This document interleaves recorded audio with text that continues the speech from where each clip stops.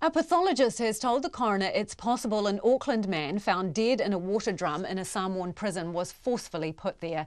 Hans Christopher Dalton was found half submerged in a 44-gallon drum of water in his Tafa'igata prison cell on Boxing Day in 2012.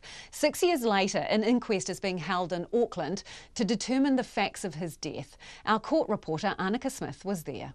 Hans Dalton had been on holiday with his family in Samoa when they were caught in Cyclone Evan.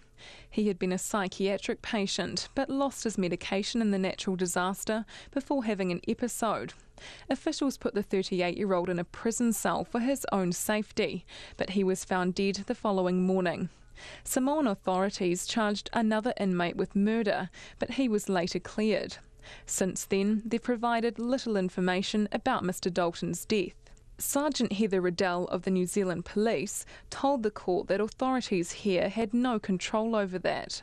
We have no legal jurisdiction with Samoa, however we do have the ability to liaise, and I made inquiries and received, similar to the coroner, no response. I went through Interpol and also went through Mr Urdun and another officer and could not get any information. Coroner Ryan said all that had materialised from repeated attempts to retrieve reports over the past 6 years was a document on an inquiry into the prison. Its findings were critical about how the prison was run and the care it provided. The coroner acknowledged there was little reliable information about what happened to Mr Dalton, but said the inquest would still proceed. This morning the court heard from Dr Kate White, the pathologist who flew to Samoa to conduct a post-mortem before Mr Dalton was repatriated.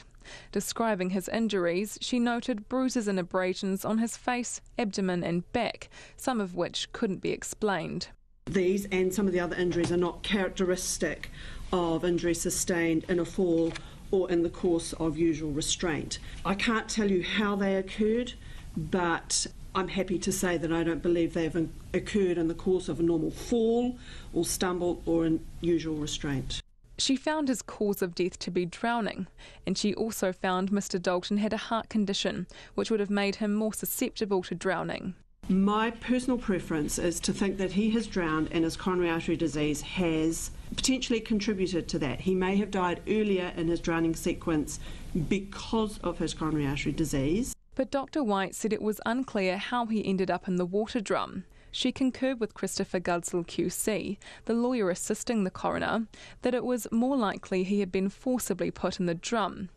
The inquest, which will hear from Mr Dalton's mother and medical professionals who treated him, is set down for 3 days. For Checkpoint, this is Annika Smith.